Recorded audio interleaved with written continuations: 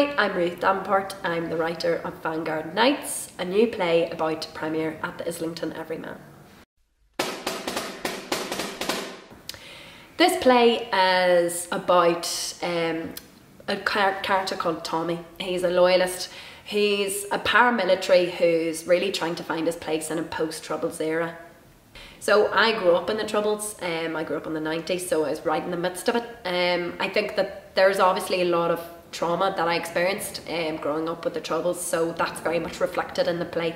I lost a friend in the Troubles. Her name was Gemma Spencer. I've actually dedicated the play to her. She died in a bomb in the city centre when I was quite young.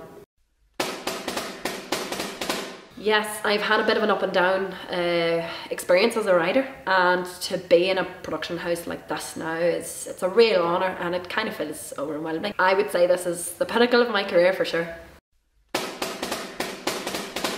I really trust Lee. He's one of my oldest friends and he's really seen me through every part of my career, and I'm really excited to put it in his hands and see what he makes of it.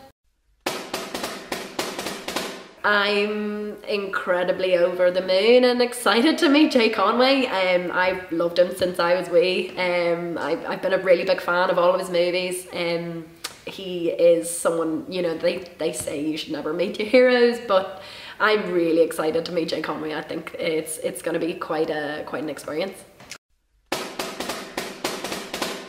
My biggest hope for this play is that people walk away with something to think about. I think there's a lot about the Troubles that people in England and people in London probably don't know.